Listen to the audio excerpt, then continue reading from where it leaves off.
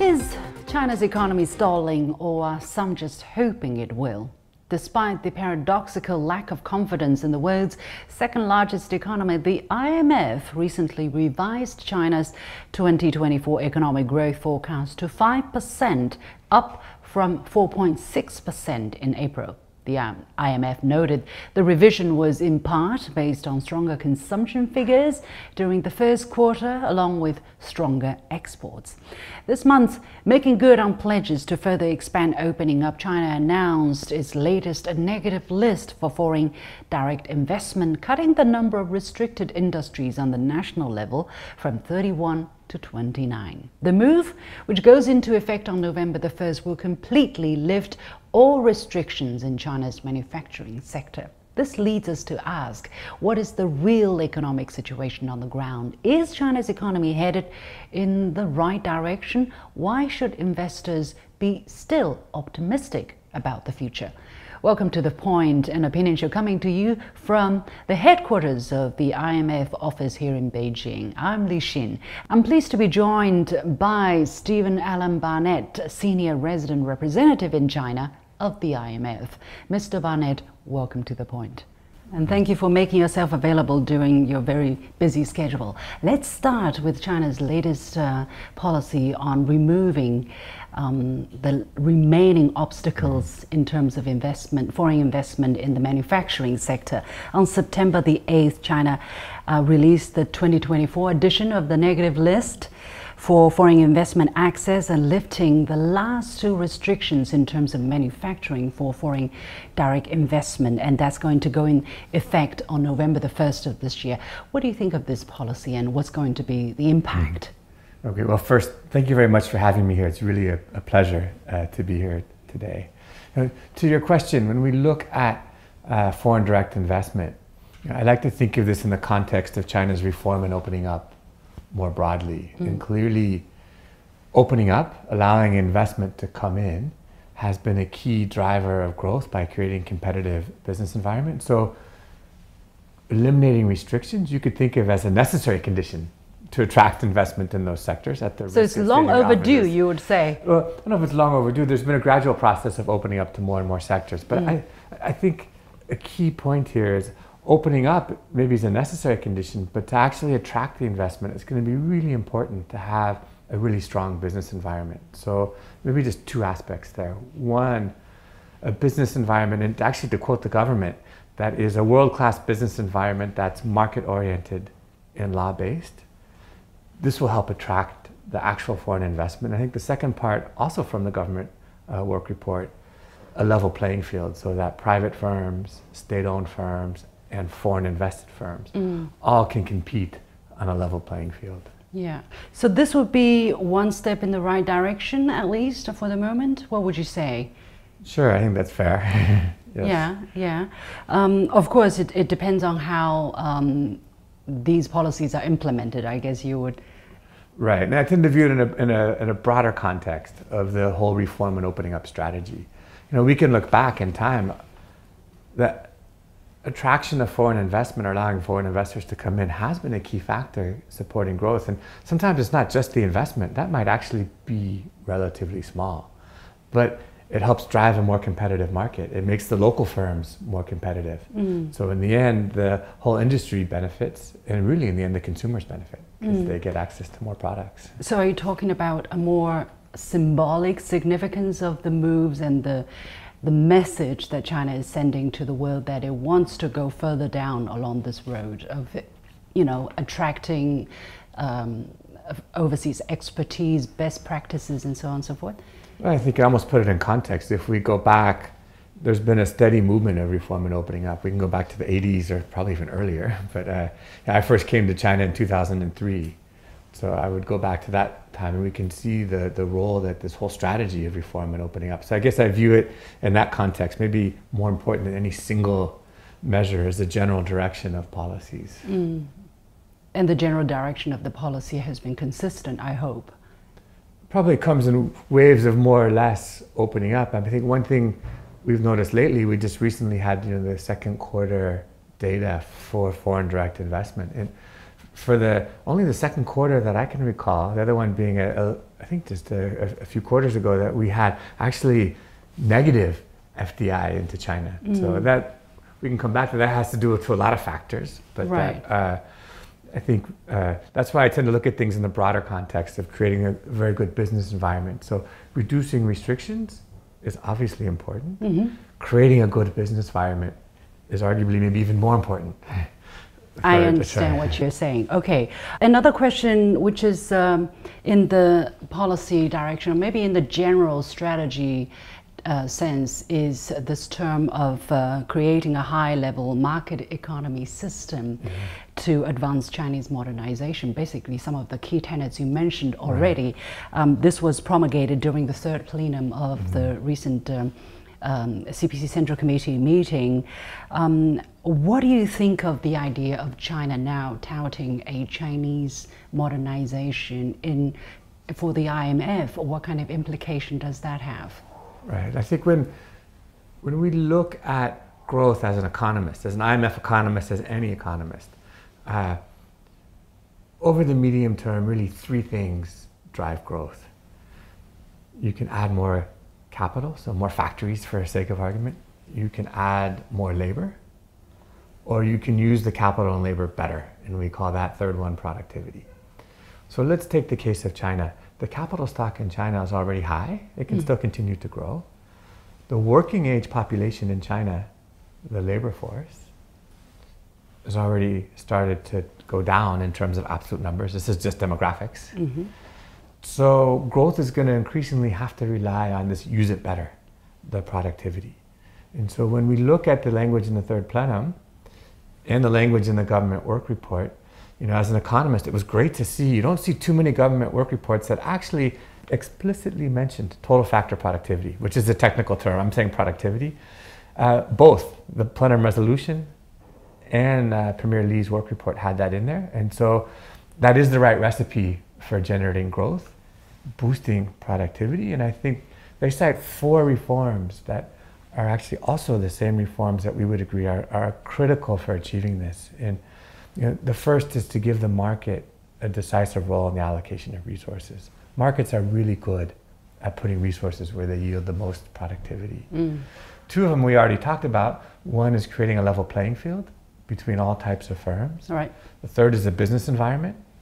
And then the fourth that they also mentioned is the between provinces, removing barriers between provincial trade. A general market, national market. Yeah, national market, yes. Okay, yes. okay. And that, that's the right recipe, and that'll help generate the kind of productivity growth, which in the end is going to generate growth in the economy in the long run. Rather, we were paying attention to the new quality productivity forces. I'm sure you've heard.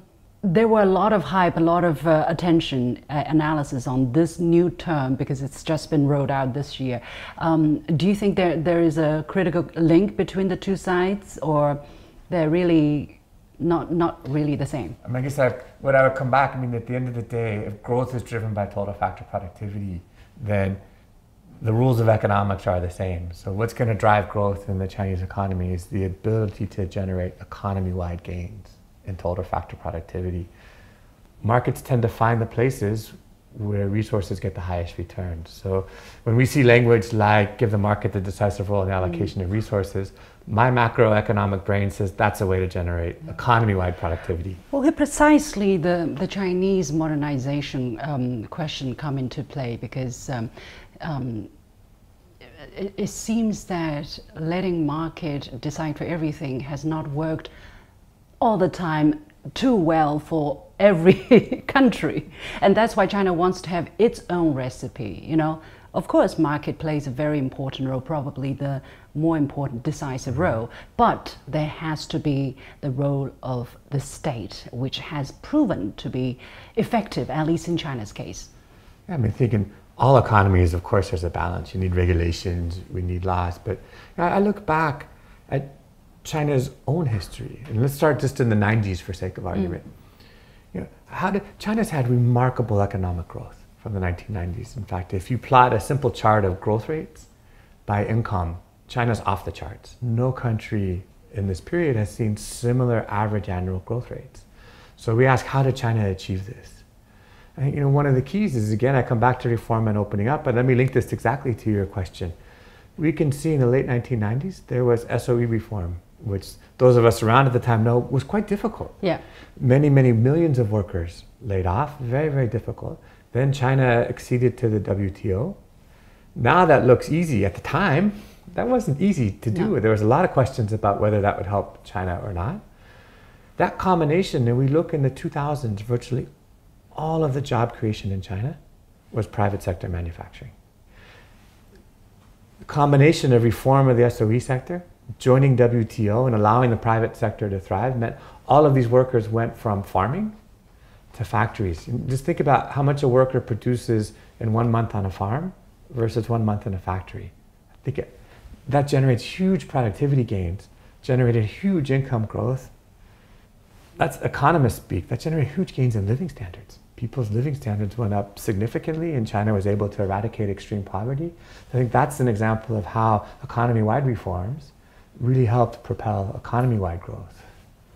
The IMF revised the China projection for the year 2024 up from 4.6% to 5%, in line of what you, probably in line with what you just, is that right. What's behind the readjustment or the upticking of China's? Yeah, I mean, the key part of the upgrade in the forecast, which we really did in May when we were here for our annual consultation, is, as you know, we went from 4.6 to 5%, really reflected developments that had happened. Q1 was stronger than we thought, and the key factor has been strong consumption. Such as? So strong consumption, even if we go back even to last year, to 2023, consumption explained 80% of growth in 2023. First quarter, we saw a similar development. So stronger consumption, we also saw stronger export numbers. So on the backs of that, we upgraded our forecast for the entire year to 5%, broadly reflecting what we had seen. Through the second quarter, we've seen a similar story where consumption is still the single largest contributor to growth. So consumption, for the first half of the year together, consumption explained about 60% of growth. And I think a key challenge going forward and a key opportunity is to keep that pattern up, to keep having consumption being the key driver of growth. Sure. Well, but according to the IMF, this revision was in part based on stronger consumption numbers in the first quarter of this year and stronger exports also. What are possibly driving these trends? Because some people are talking about a sluggish consumption. Even the Chinese government used the word insufficient. From what basis is the IMF drawing the observation? The problem, if you can call it a problem, is that GDP, the denominator, grew faster than consumption, but both have grown really, really fast. So from 2000 to 2019, consumption in China grew incredibly fast. It's just GDP grew even faster. And as a result, consumption was falling as a share of GDP. Definitely we saw a rebound. Again, consumption the first half of the year explained 60% of growth. We should be a little careful in interpreting that, because if we go back to 2023, remember the first quarter of 2023 was still feeling some of the after effects of the pandemic.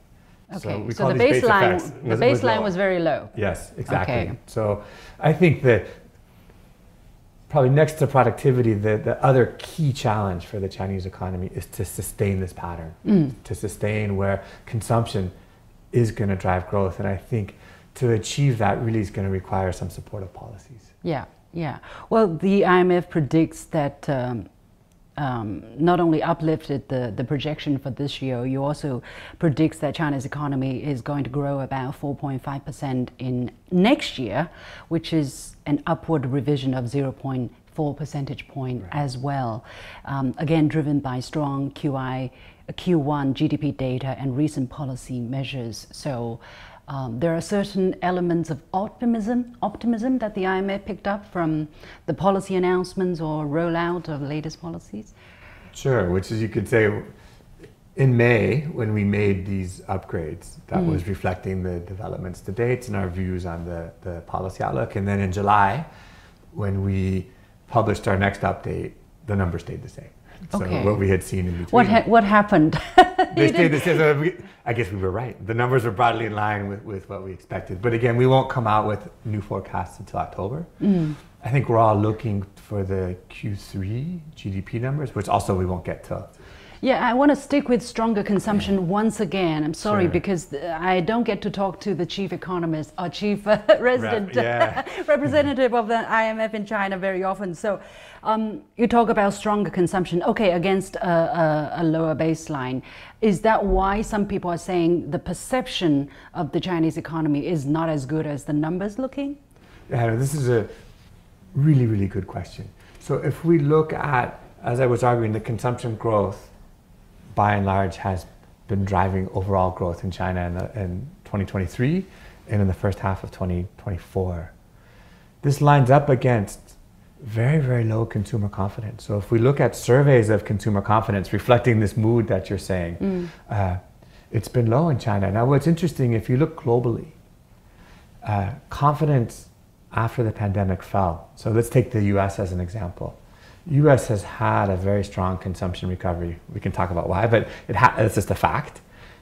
Yet confidence also in the US was below normal. So it seemed, same thing in Europe, we've seen confidence below normal. So when I look at consumer confidence, I like to frame it this way because we've seen this general trend globally. But what China stands out for is before the pandemic, consumer confidence was really much stronger than these other places. And if we look today, it's lower. So the decline in confidence in China has been lower. Now, each case, there's country-specific factors. I think China, the developments in the real estate market clearly are important. Again, 90% of urban households own a home. And so virtually every urban household is affected by the correction in real estate market. And that clearly is weighing on confidence. You were talking about the comparison of confidence level between China and other economies, which led me to ask you this question. Okay, you know, we shouldn't be comparing numbers. We shouldn't be comparing anything, basically. But again, people like to compare. You know, what does the 5% or 4.6% mean for the global economy? Because China last year, according to the IMF, contributed to half, right, together with India. China contributed to 1/3. Roughly 1/3. Roughly 1/3. So what would that mean if China is on target for about 5% this year? Yeah, I think that, you know, it's a great point. China contributed last year and this year around 30% of global growth each year. You know, China is the world's second largest economy in US dollar terms. When IMF aggregates growth, we actually don't use US dollars. We use purchasing power parity weights, or so PPP. It's number one. It's number one in PPP weights. So clearly what happens in China has a huge impact on the global economy. So at a time that the global economy really could use a lift, it's really important that growth in China is not only good for China, it also provides this welcome lift to the global economy. That leads me to another question, because some people, you know, even economists have been talking about the IMF has a research which actually says 1% in the Chinese economic growth, or GDP, it leads to 0.3% of output for other economies. Help us understand that a little bit better, because we don't, you know, understand. I don't understand economics so much. But what does that mean? Sure, that's a great point. In that, you know, generally faster growth in one economy usually has positive spillovers, has positive effect on others. In really simple terms, as China grows faster, it's going to import more from other countries, which means other countries can produce more to sell into China, and that's the positive spillover. So when I tell you China accounts for 30% of global growth, that's just a mechanical effect. The numbers you quoted, every 1 percentage point faster growth in China, on average leads to 0.3% increase in output in other countries over time. That's the second effect. That's the spillovers from faster growth in China. In simple terms, drawing in more imports. And I think we need to look, what's the state of the global economy to understand the importance of faster growth in China. Growth in the global economy has been running pretty steady at about 3.25%, 3.2, 3.3, depending on the year. That is slow. In the 2 decades before the pandemic, global growth averaged 3.8%. So from 3.8%, we have a global economy now moving at a steady rate of around 3.25. Our medium-term forecast for the global economy is the lowest we've had in decades. It's below 3.25%. We need all engines of the global economy firing. So China, using our numbers, the world's #1 economy, or #2 in US dollar terms. It's really important. The strong growth in China has both effects, mechanically lifting the numbers and this positive spillover effect that you described. Of course, of course. But China has said, according to a recent high-level meeting, China has said that the adverse external environment is severe, plus the insufficient domestic consumption. So, what are the external risks that the IMF is seeing for the growth of the Chinese economy, and what kind of risks should Chinese domestic producers or policymakers be preparing them for? Right. Yeah, I mean, first, I like how you mentioned domestic consumption. I promise I'll get to the risks, but I think the #1 in the near term is policies to support domestic consumption in China. Anything from tax reforms to increasing pensions, ultimately boosting domestic consumption will help insulate against all other risks. But let me come to your question on the geopolitical external risks. External risks, sure. I think that at the fund we've really been focused on the costs of economic fragmentation. We've done research that shows that in an extreme scenario of geoeconomic fragmentation, the world could lose 7% of output. Think about that. The world economy could be 7% smaller. And that's just from trade fragmentation. We've done research looking at technology decoupling. That could cost some economies 5% of output. We've done research on fragmentation in commodity markets, fragmentation in foreign direct investment. And the message of all this work is the same, that geoeconomic fragmentation is potentially very costly. So, what's the policy message is rather than fragmentation, we need to again make trade an engine of growth globally. Well, my impression is that China has been talking about trade. Don't decouple, don't de-link, don't de-risk. Right. Whereas, we have seen, I'm sure it's open, it's no secret that there's been all kinds of call to de-risk, decouple, and tariffs. We've seen tariffs, putting very high tariffs against Chinese products. I'm not trying to ask you to take sides here or criticize any particular, but it's true. We're seeing these, right? China says, let's trade, open up. But it seems that it's unable to do that. Yeah, let me take two aspects of this. One, I think the fund has been very vocal globally that the need to reinvigorate global trade. The first step is to roll back many of the restrictions put in place. And instead, countries should sit down and discuss the concerns at the heart of recent trade disputes. They should sit down and work together to strengthen the multilateral trading system with the WTO at its core. So I think that's one aspect. But I think there's another aspect that the fund has been looking at and been putting much more weight on recently. Again, for our consultations with all of our countries, is industrial policy. And it's clear that China also has industrial policies, rather extensive industrial policies. And we would argue that in certain cases these are appropriate, but in general, industrial policies have two unwanted consequences. They can misallocate resources. And second, they have spillovers to trading partners. And we've done research to show how supporting an industry globally and supporting industries in China has impacts on China's trading partners. And we've done, if we look not just at the industry supported, but if you look at upstream industries, if you count all the support, then you find even bigger impact on trading partners. So I think the world needs to sit down and discuss this. It's clear that the industrial policies, I use China because I focus on China. We could make the same argument for industrial policy in any country, but it has implications for trading partners. So I think there are issues here that the world needs to sit down and work through. Well, it seems that the world is not ready to sit down. They're taking actions.